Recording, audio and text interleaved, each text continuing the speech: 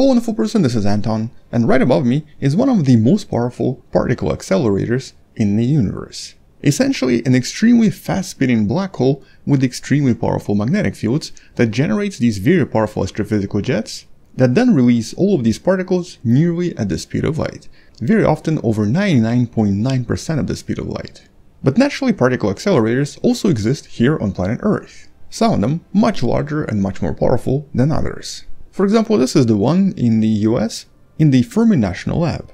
But there are obviously even larger ones available in Europe. But they do come in different shapes and sizes, and they actually serve very different purposes.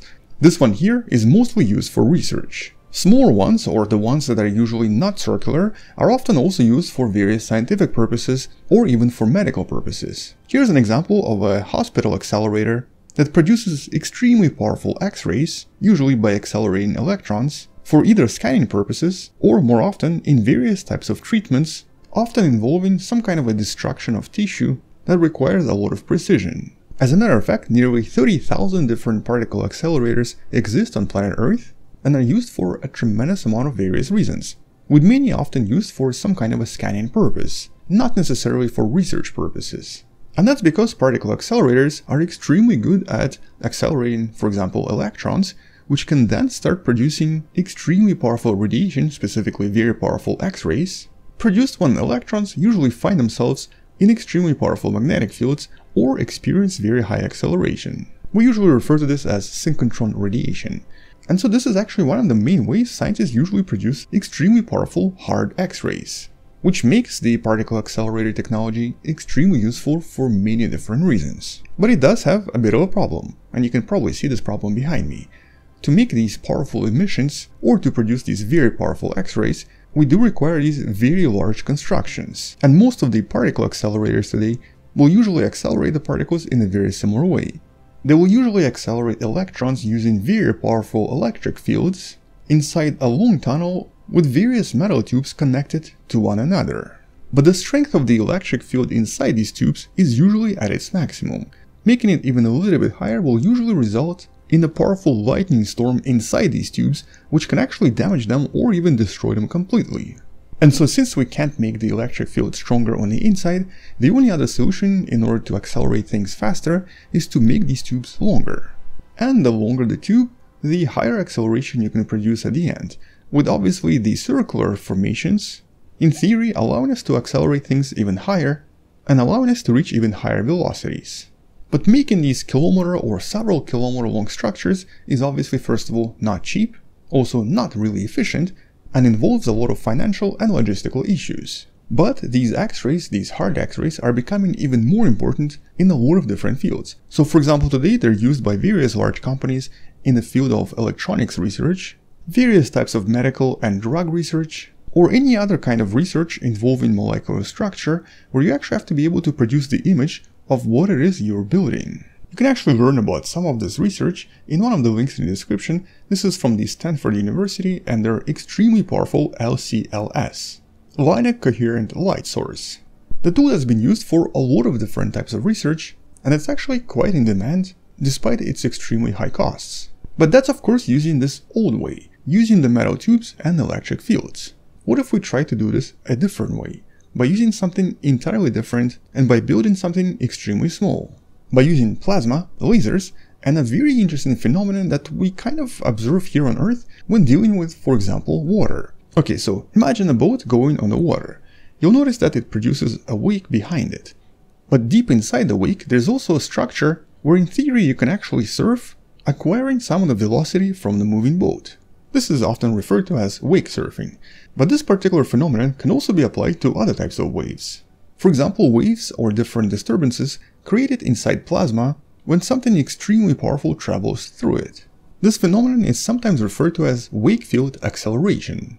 But a very specific type of this acceleration, known as laser wakefield acceleration, originally discovered back in 1979, was demonstrated at small scale in 1995. Although that original discovery in 1995 was at extremely small scales, and this is actually where the limitation was. The scientists weren't really sure how to employ this to larger scales in order to create even larger acceleration. And that's of course until now. In the recent study, the scientists were able to accelerate electrons using this technique achieving nearly a speed of light by using something that was only about 20 centimeters in length, using a phenomenon produced by very powerful lasers as they travel through thick plasma. But a previous type of an accelerator would have to be at least a few hundred meters in size in order to achieve the same results. But how does all of this work? Well, it turns out it's not really that difficult to understand. If you were to take a cloud of plasma, which is basically ionized hydrogen that has both positive and negative charged particles on the inside, but also generally acts kind of like a fluid, it then becomes possible to manipulate this plasma by sending various electrical fields through it. But it also becomes possible to create various types of waves here by creating different types of charge separation, or essentially separating the negative and positive charges, which in essence starts producing something equivalent to waves inside the plasma itself. And so understanding that you can actually create waves inside plasma, the scientists can then try to manipulate it to create that wakefield effect. And they can do so very effectively by using a very specifically shaped laser, or by using an appropriately shaped pulse of laser that can disturb the waves in just the right way. They can then force these electrons to start surfing the wake, very similar to how this surfer is doing it on the water. And because of this is sometimes also known as the surfatrons instead of accelerators. And so by using two laser pulses sent through this hydrogen gas, the scientists were able to trap the electrons, allowing them to accelerate nearly to the speed of light, with the first laser pulse punching a kind of a hole through the plasma, and the second more powerful pulse scooping up the electrons and sending them along the wake, accelerating them to very high velocities, with the current energy for the electrons being approximately 5 giga-electron-volts, or approximately 40% of what you would achieve in a much larger kilometer-size particle accelerator such as the one you see right here. But obviously using much less energy, using way less space, but more importantly using a groundbreaking technology and phenomenon that up until recently was really only more or less theoretical and has only been demonstrated at very small scales. But this time they were able to create something much larger that allowed them to punch a hole through the plasma, keeping the energy focused and preventing the beam from falling apart.